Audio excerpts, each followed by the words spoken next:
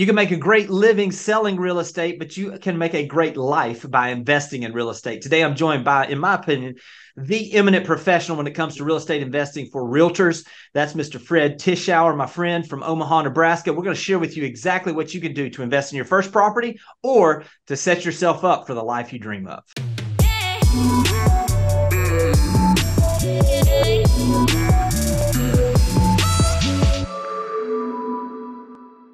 All right, Fred, this is a conversation since I first met you probably 5 years ago that I've been really excited to share with people because I know how transformative investing in real estate, what it can do for people's lives, for their families, for generations. And so as you are not just an expert on this, you've literally written the books on this, and we're going to talk a little bit about that in a minute. But let's talk, Fred, just give people a little bit of background, where you're located, kind of how you got started in investing, and a little bit about yourself, if you don't mind. Well, thanks, Jeremy, for having me. Appreciate it. I consider you an amazing real estate role model and a friend, so thanks a lot. Thank you. Very simple. I came in this country when I was 13 years old. I didn't know a word of English. I was a troublemaker in school, classified as a juvenile delinquent. And I was told that the next time I come to the office, I'm going to get kicked out of school. One thing led to another. Well, I'll never remember what they told me, that I would end up in jail if I didn't get my act together. So that's kind of the beginning of me to, I better straighten up. So my dad, when he came to this country, made a grand total of $65,000 from 1963 to 1974. They made a huge impression on me.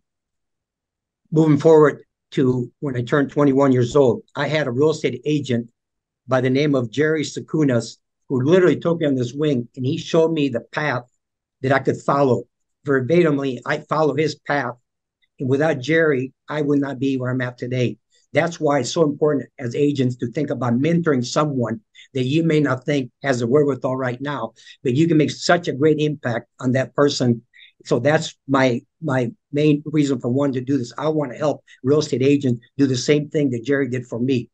So today, I'm in Omaha, Nebraska, by the way. Today, I own a very sizable real estate portfolio that generates a six-figure income. So retirement, I can retire anytime I want. So I don't need one more commission check. I can live quite well with my rental properties that most of them are paid off. So I've been very blessed with real estate, and I feel a responsibility now to do this. And if I can make an impact with agents, which I have, I want to make impact with more agents. So that's kind of a little bit about my background, why I'm so passionate about real estate. It's not so much how much money you make, but what you do with the money you make. You could make six-figure income. It can be poor, live paycheck to paycheck, or you can make $30,000 and be a millionaire. It's just a matter of where you put your priorities. You put your priorities on buying things that you need or buying things that you want. So that by way of why I think real estate is the most amazing investment option by far. No, it absolutely does. And Fred, listen, as we've gotten to know each other a little better, and as I've gotten to know, so many of the people that you have mentored and how it has changed their life, that's what I'm excited about today is really to kind of break this down, because I know that like when we first started talking, some of the basics. So I think what we want to do today really is give people some foundational things. And then also those person that's here, that's listening, that has got a one or two or three properties, on how do they continue to grow their portfolio to get to that point where they have a replacement income and not have to work with that. So let's talk a little bit about from that standpoint. Fred, how did this look for you as you got started? What did this look like, and how has that changed over the years as far as how you're evaluating properties or the type of properties you're looking for? Changed a great deal. Honestly, when I was 21, 22, 23, I was trying to figure out a way, how do I supplement my income? As I got into it, I became wiser and became a student in this game. I saw real estate a totally different point of view. It wasn't so much about buying real estate, it's about buying an asset that's going to appreciate in value over time. And then when the properties are paid off via the tenant, you could generate a very sizable income and become a millionaire. But one property at a time. One property is great. When you get to 10 properties, that's a business. You treat a business a lot more than one property. One property is playtime, pastime. When you have 10, 15, 20, 30, 50 properties, it's a legitimate business, which I think that's where most people fail. They are not seeing real estate as a business. So from that standpoint, What does that look like? Because obviously, this is something we see with real estate agents a lot of times is that they view their salespeople not running a real estate sales business. Let's Right. talk about the difference between that, between investing in one property and it being just a hobby versus making this a business. What's that difference in your mind? Well, for one is I think you have to make good decision. You have to have a business plan for one. What does it Right. look like? Short term, long term objectives. What kind of property you want to buy? What areas? Who's a target market? What's the demographics? Are you looking to buy properties that need work? Are you looking to buy properties that are ready to go? Uh, so I think case by case, that's why it's important to sit down with agents or lay people and ask them, what exactly are you looking for? Are you looking for wealth building? Are you looking for retirement income? Are you looking for financial freedom? To me, that's the big why of real estate, why it's important. When you understand the big why, you'll treat this more like a business. Of course, the cash flow, the appreciation, principal reduction, tax benefits, all made possible by the power of leverage is the most amazing business that anyone can own, where you have someone else helps you actually pay down the debt, and you can still make money every month. It's the most amazing thing I've ever seen. We make this way more complicated than it should be. It's very simple. But let's talk Right. about tax benefits. Let's talk about the difference that makes. Let's talk about identifying properties specifically that are going to cash flow. Can you speak a little bit about the tax benefits? And then what are the things you look at when you're looking and evaluating a property from a cash flow perspective? Okay. The first thing I look at is one is the tax benefits. That is the number one reason people should be doing this. I don't know too many people that are very happy with the amount of taxes they're paying every year, including me. The Yeah. question is, if you're not happy, what are you going to do differently? There's no other investment option that offers you the benefits of tax benefits, the appreciation principal reduction. You can invest money in the stock market. The only benefit you get involved in the stock market is when you lose money. That's a benefit. Otherwise, you got to pay taxes. So what does it look like? I look for properties that have investment potential. For example, there are a lot of properties that number one is you fall in love with the deal, not the property. See, a lot of people don't want to be inconvenienced, so they want to buy a property 5 minutes away from where they live. To me, that's a big mistake. You want to buy properties, number one is family friendly. Will this property meet your criteria for wealth building, retirement, financial freedom? When you understand that, you keep repeating it over and over. This doesn't have to be complicated. You look for properties commensurate with your level of experience. Maybe your first property, you may need as simple as you've got to do something to update the property to be able to justify the price, obviously, where you can get appreciation just for buying it.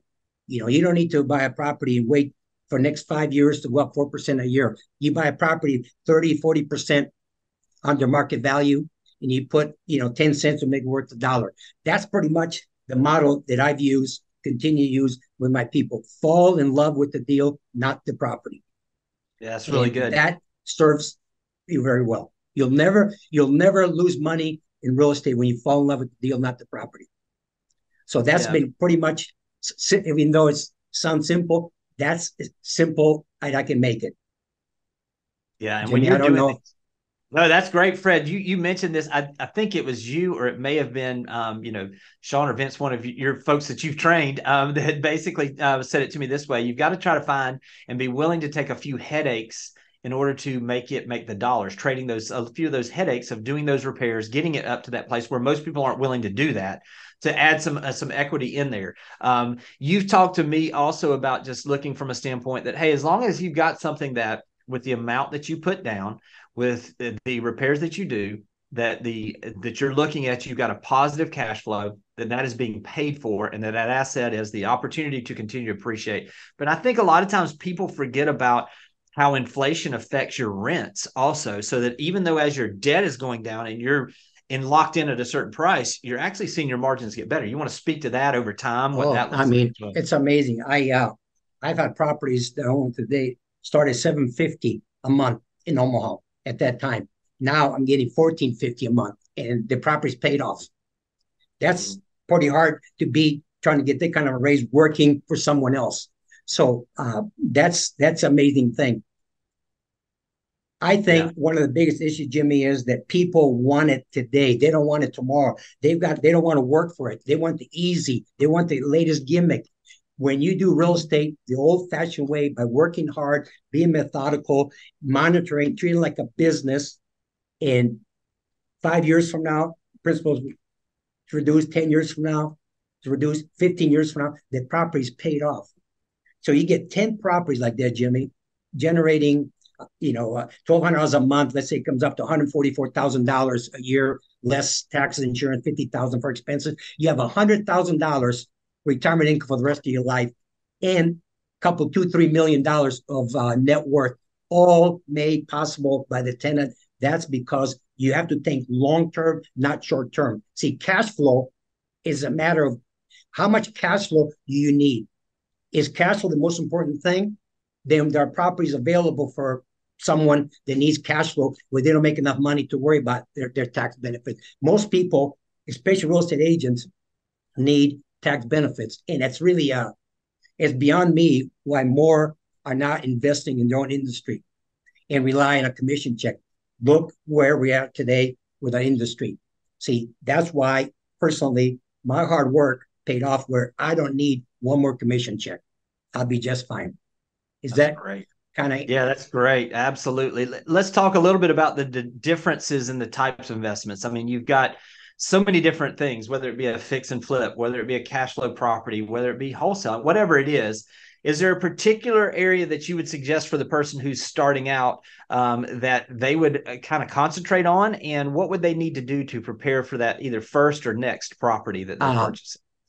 the first thing they need to do, number one, is make sure that they have a real estate agent on their side that knows more than they do. That's the key. I call it a residential investment specialist. You can't sell to someone else when you yourself aren't buying.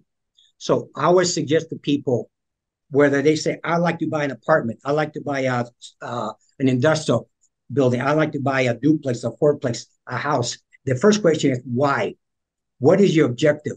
Do you want to walk or do you want to run by buying something bigger than you should? See, you want to buy a property that if you ever things don't work out for a reason, you're able to sell it to an owner occupied buyer. When you deal with multi units and above, the people that are going to be interested in those properties are investors trying to get two investors to get you can start a fire rubbing two rocks. So that's why personally I don't encourage anybody that else to do something I have done myself. So my niche market, my comfort zone has always been houses and duplexes. That's where my portfolio is. And I've never ever dreamed I'm going to need to have 100-unit apartments. People don't understand when is enough. See, they want to have the doors just bugs me. Okay, I like to call it properties. Why do you need 1,000 doors? What are you going to do with the money? Are you going to give it to charity? To me, you get 10 to 20 properties that will set you up for life. So right. That is manageable because the more properties you have, the more headaches you have. If something happens, then you get over leveraged. You keep refinancing. You never get to the wealth creation because you're constantly buying, refinancing. So your net worth, you may have, the assets, but you got a lot of liability. At some point, when you get to be old like me, you want to have your assets, very little liabilities. So then you're prepared. If something happens, you're ready. So houses and duplex is my niche market, and that's where I encourage most of my clients. Otherwise, I would be a hypocrite because say, why don't you invest in an apartment? I tell them why. I don't want to deal with 8 tenants. I'd rather do one roof. When you buy an apartment, you're dealing with a lot of complexities that you don't know anything about. You got somebody that smokes marijuana, somebody that's music too loud, somebody gets in a fight. The good tenants will move out. When you deal with a house, it's totally different. So that's, to me, seems to make sense. More importantly, 65% of the people that buy real estate are the same people that they should be working with, the same people they're working with on a day-to-day basis. 65% is the magic number. 35% of all people across the country are renters, if you think about it. And most of them are in houses and small in duplexes. The biggest majority of people, that's the space that they're renting. And so to me, it's an amazing thing that more people should be doing it, especially real estate agents. People need our help, Jimmy. People need our help. They just don't know why they should be investing. It's not about buying a house. It's not about buying. It's about buying an asset that will provide for you the day when you need to hang it up to retire. The workplace today is the least desirable income source of all. People are getting laid off, no control, paycheck to paycheck. They're concerned about the economy. They're not saving any money. They don't have a college education plan for the children. And they're worrying if they're going to lose their job or not. And the great thing about real estate is it always answers the what if question. If this happens, can you weather the storm? We're in this market right now with real estate agents. How are you going to weather the storm? In my book, working with real estate investors is the ticket right now for agents to remain relevant. Yeah. And so, Fred, I've seen people.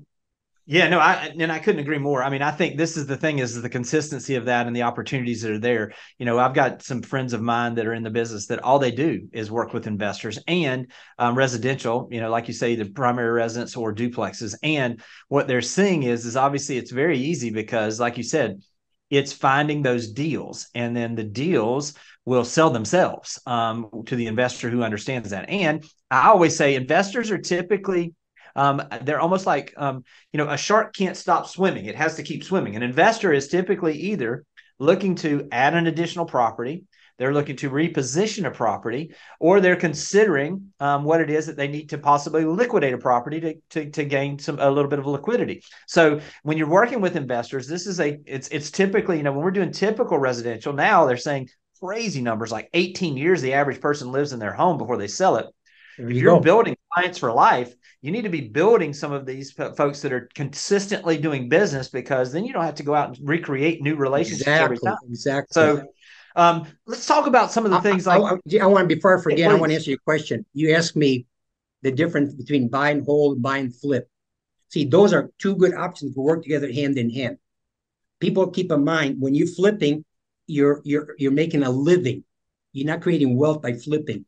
So you could do both. Some properties may be more suitable to flip, but that means that the price point has to be much lower. The same house that will may not make a good flipping property may make an excellent rental property as long as the property cash flow. So part of the advice as realtors we need to give is, why do you want to flip? Most of the time, the answer they give is the wrong answer. I want to flip because I want to have enough money to be able to buy another house.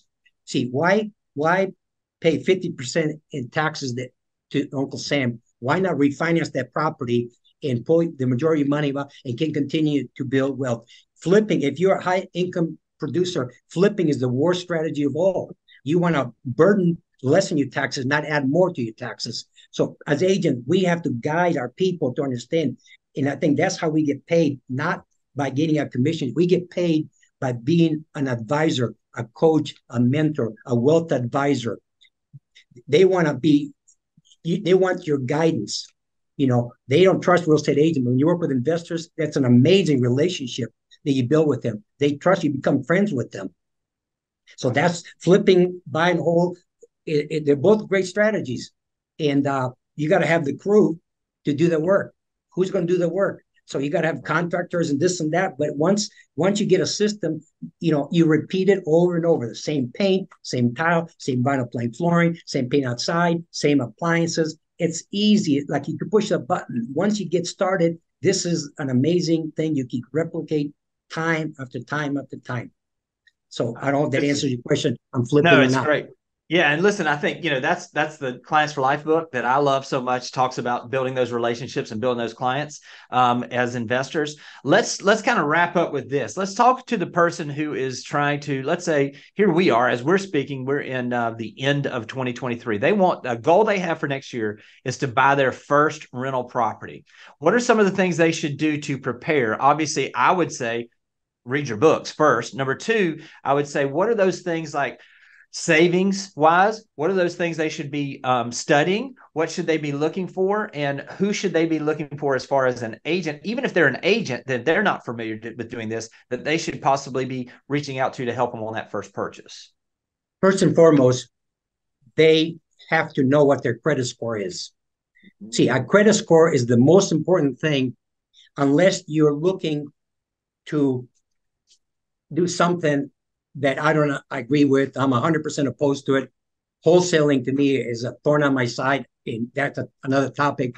If you are looking for gimmicks, if you don't have good credit, a real estate agent really can't help you. Having good credit, having a little bit of a financial statement, you got to know what your net worth is, because your net worth, you got to know. If you don't have enough money saved, every paycheck, they can save 15 to 20% of their paycheck. At the end of the year, they can have enough for a down payment. There's better ways of doing it, Jimmy, better strategies, but we don't have time to talk about it today. So 15 to 20%, at the end of the year, you might have enough money. That what they've got to keep in mind, they're not going to live in the property. They're not going to live in the property. So this is not something like that. So then the most important after that, you've got to have an agent that is more knowledgeable than you are. I call it a real estate investment agent. Have a business plan. Anybody that needs a business plan, then reach out to me. I'll help them. I already talked about saving the money. This is one that most people have a hard time. Live below your means. See, living below your means is not as popular as it should be, and especially with real estate agents. The big car, the fancy house, fancy clothes, and perception is not reality. So living below your means. Don't use credit cards. We have an epidemic in credit cards. If you use a credit card, pay them off, because it's very easy to charge something you don't have the money, and you got to ask yourself, do I need this or do I want it? Most of the time, you'll end up putting it back. Take the money you were planning on spending, again, put it toward you. I call it the wealth building pile. Put the money in a savings account, call it wealth building account. The number 6 thing, I talked about starting a real estate investment. Think big, a real estate investment, minimum 10 properties. Now, this is one that could be debated, but I'm very comfortable saying it. Not everybody would agree with me. Be your own financial advisor. If, as a real estate agent, for example, why do you need a financial advisor that has no control over your portfolio? You're relying on outside forces, stock market. We all know what the stock market is doing. We know what the economy is doing. So some people may debate me. I have 100% of my money invested in real estate. Now, I will make a confession, though. I had some money on the bank, and I thought, I'm going to try this. I put $100,000 in a Fidelity 500 index fund, and it's driving me crazy. They go up and down, up and down, up and down. My real estate chart is going up like this. So be your own financial advisor. Who knows you need more, you or the financial advisor? They have no control. So those 7 things will let anybody create $1 million business that's when it's paid off, they'll have 6-figure income. And $1 million is not hard to become a millionaire real estate investor. Trust me, it's not that hard. That's great. Okay. Yeah, it's just the consistency, right? It's the consistency of just continuing to follow that pattern you just said of saving, investing, having a trusted advisor, not using credit cards, continuing to rebuild that account, that wealth building account that is then reinvested and redeployed into an investment. It's just rinse, repeat. It's just continuously doing the things. You want to add to that? I can see. I'm a very simplistic person. Okay. I'm a kind of a street guy. I had a degree. I started in physical education, and it was too hard for me. So I got a degree in recreation. If you know what recreation is, it's the lowest level degree you get in college. So my degree is a BS degree in education, and it has served me very well. Yeah. Because what I've learned in real estate, I've learned from other people. Mimicking, listen to people, and so that's why I love real estate, because it's easy, it's simple. Real estate agents make this way too difficult for their client. They make it complicated. Most people don't want to know the 19 formulas I could teach anybody. Cash flow, appreciation, net operating income, gross rent multiplier, break-even ratio, cash on cash. Most people don't even know what that is. So we make it very difficult, very complicated. It's so simple that it's beyond me why more people are investing. People need our help, Jimmy. Every one of these clients need a help. You've got 600 people on your database. Why add 200 more? Why not work your database into 3 circles? The inner circle, which is all their sphere. The middle circle is the people that do business. And the outer circle is the most important circle. Those are the people that help me and other investors create wealth. The contractors, no one's calling them. No financial advisor calling the corporate later and say, hey, I want to help you become wealthy. They don't have enough money. But the amazing thing you could do as a real estate agent, help those people create a little bit of financial security. It might be one, two, three houses. I've got stories after story of stories of people that I've helped. Amazing. People that weren't even born in this country came here, 10 years ago, and they got $1 million worth of real estate because they work hard. They work hard for the money, and then they'll look for me. All they want to do is provide for their family. The American dream is alive and well. I'm living it, and so can everybody else. Work hard, no gimmicks.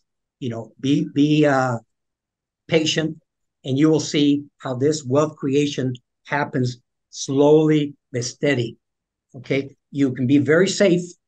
You can sit on the sidelines and wave at people like a marathon. Hey, good job, good job. Or you can be a participant, because if you are a participant, it's so amazing safe, but you don't get anywhere.